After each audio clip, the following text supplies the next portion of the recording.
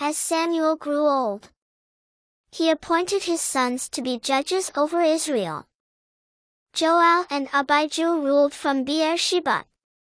But they were not like their father, Samuel.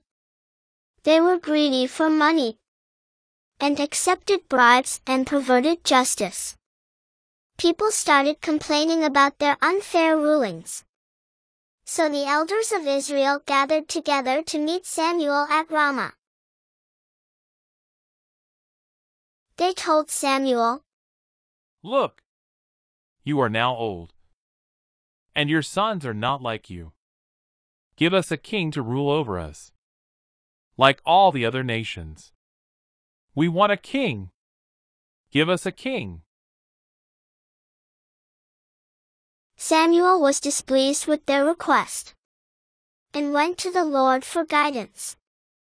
The Lord replied, "They are rejecting me, not you. They don't want me to be their king any longer.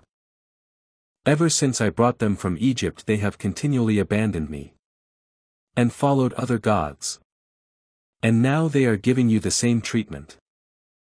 Do as they ask. But solemnly warn them about the way a king will rule over them." Samuel warned them of the consequences of wanting a king. A king will take your sons, put them in his army. Others will work his fields, or as craftsmen for him. Your daughters will be taken to become his perfumers, cooks and bakers. A king will take a tenth of your grain and flocks, and you will become his slaves. When you cry out to be rescued from the king, the Lord will not help you. The people refused to listen and demanded, "Even so, we still want a king. Give us a king like the other nations. We want to be like the nations around us. Our king will judge us and lead us into battle." Samuel repeated what the people said to the Lord. The Lord replied, "Listen to them and give them a king." So Samuel said to the Israelites, Everyone go back to your own town now. Later Samuel called the people of Israel to meet at Mizpah. By drawing lots, the tribe of Benjamin was selected. Then the clan of Saul. Then Saul himself. But he was nowhere to be found. They asked the Lord where he was.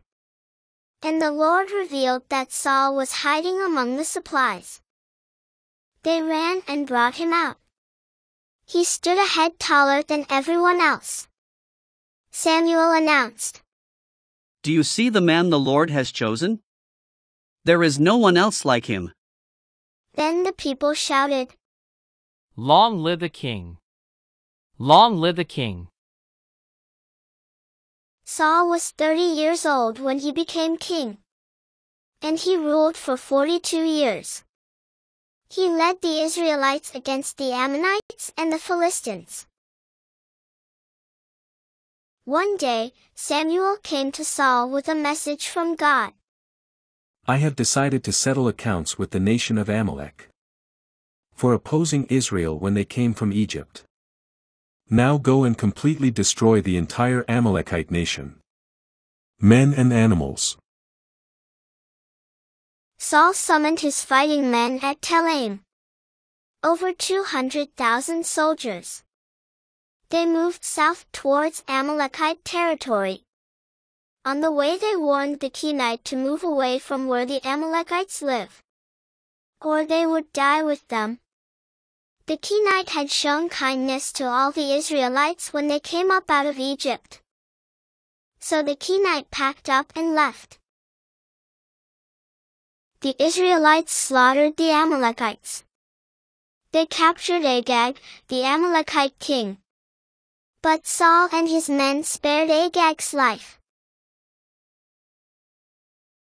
They also kept the best of the sheep and goats, the cattle, the fat calves, and the lambs.